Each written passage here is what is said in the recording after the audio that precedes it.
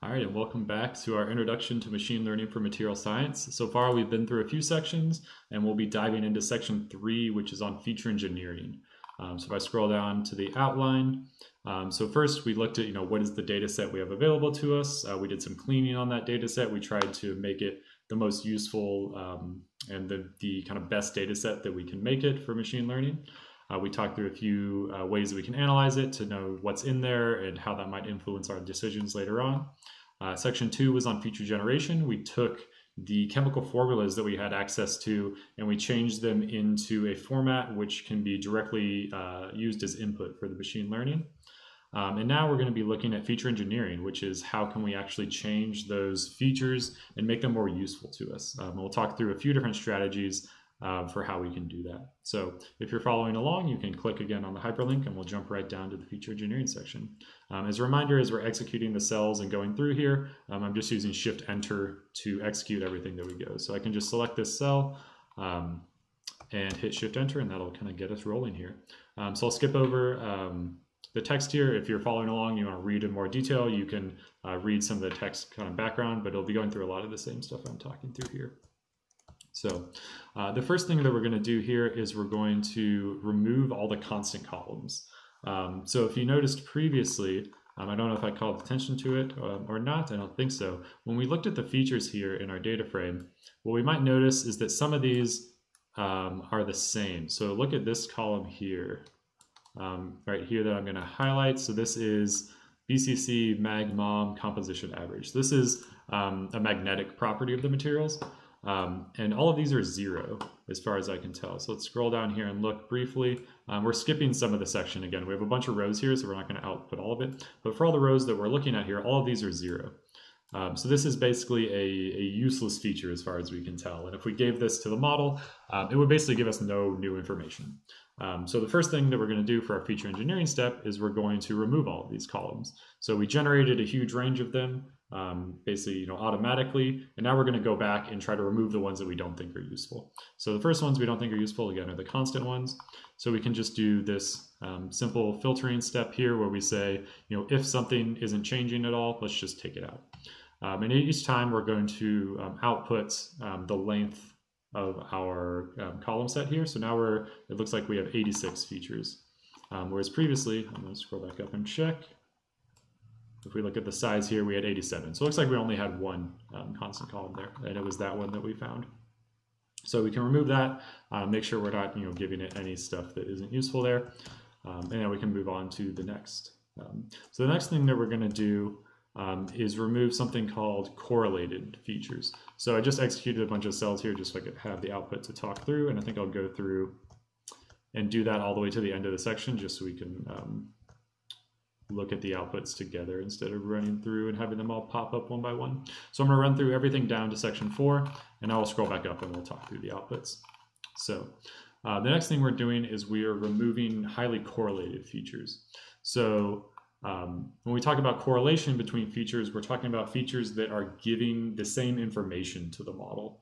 So previously we said we identified features that don't give any information to the model, and now we're going to say, what if we have 2 features but they're telling the model the exact same information? That would be another way that we'd have kind of a useless or feature that's probably just giving noise to the model and not really giving anything interesting. So one way we can visualize the correlation and see it a little more directly is by making something called a correlation matrix, which is shown here. So what we're showing is the numbers of the features on each axis, and then we're showing how well correlated they all are with each other as intensities here. So what you can see is there's this diagonal line, and this is showing that everything is perfectly correlated with itself. That means everything is exactly the same as itself. So the higher the color, the closer they are to each other. So what we see is that there's some here that are very dark blue. There's this kind of pocket in the top right here, around 70, between 70 and 80. So there's definitely features here that are very highly correlated with each other, which means they're just not giving any additional information.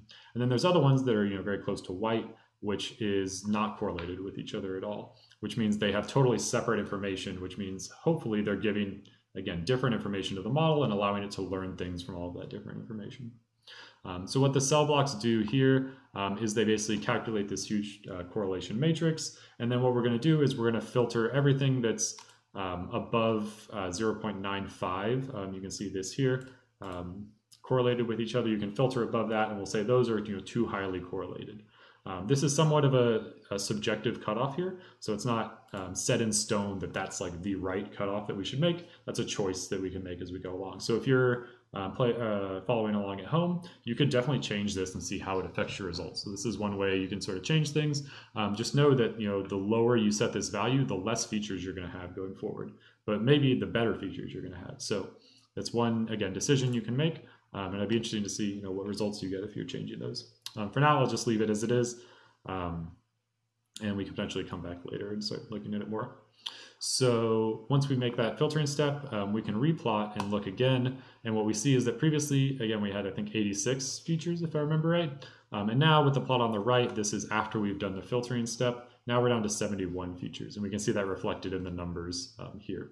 So overall, when we look at the plot now, we still see the diagonal line because everything's correlated with itself. But now everything is cut off below 0.95. So there's none of those super, super dark values that we had previously, although you can still see there's some that are fairly up there. So if we lowered down, we would definitely keep filtering some of these. So that's the second step that we're going through for doing our filtering step. And the last, or our feature engineering step, I should say. And the last thing that we're going to do is something called normalizing the features.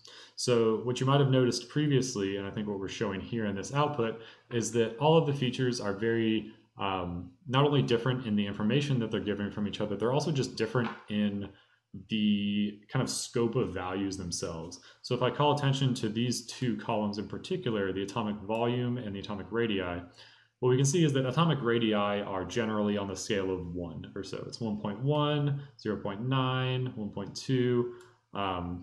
They probably, they can get up to a little larger, a little smaller than that. But on this, if you looked at the range of features, they definitely don't go above, 10 or 20 or something like that. Whereas the atomic volume here is in the thousands. It's 9,000 here, 9,000. This one's 30. So this has a huge range on it. Going from single digits up to 12,000 in this case. And what this means is that if we give both of these features to the model, this is especially important depending on the model type that we're using, but again, this is just a general good practice. If we're giving these to the model, what can happen is that the features that are just larger than the other ones or have more variation in them can end up dominating the model. So even if atomic radii was really important, the fact that it only ranges from potentially 0.9 to 1.2, 1.3, 1.5 means that it might get kind of swamped out by something that's varying from 30 up to 9,000, something like that. So what we're going to do is a process called normalization, where we just take the range of the features and we shrink them down so they're all on the same scale with each other. And what we can see when we do that here in cell number 40 is that now we have all of these scaled so that they range between the same values. In this case, I think we chose a process here called min-max scalar, which sets the range from 0 to 1. So everything now has a minimum of 0 and a maximum of 1. And what this means is that now they're on the same scale with each other, but all the information there should still be intact. We haven't done anything to scramble up the information. We've just kind of compressed the range that it can be expressed in. So now if we feed these all into a machine learning model, hopefully one of them won't get weighted above the other just because its values are larger than the other. So again, this is a very common practice. There's a few different ways to do this. This min-max scalar is just one way we can do that.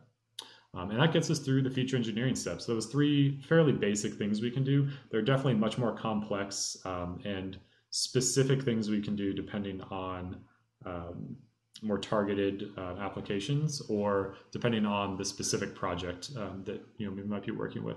But this is the idea of feature engineering as a whole. So next time we'll dive in for section 4, which is on model evaluation. We'll start to talk through how do we actually assess a model, and then we'll hopefully start getting to look at some of our results. So hopefully I'll join you next time.